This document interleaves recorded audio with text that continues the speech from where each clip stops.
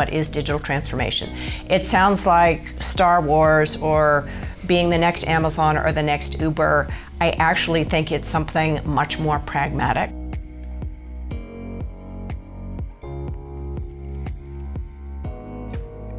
The digital front door is even more relevant in the context of the current global pandemic. When we recorded the videos in January of 2020, we had no idea what was coming. But in the midst of the COVID outbreak, the work that A&M did could not possibly be more relevant or vital. And we are so grateful that A&M helped us build and elevate this service so that we could provide it to everybody whom we serve. Alvarez and Marcel. Leadership, action, results.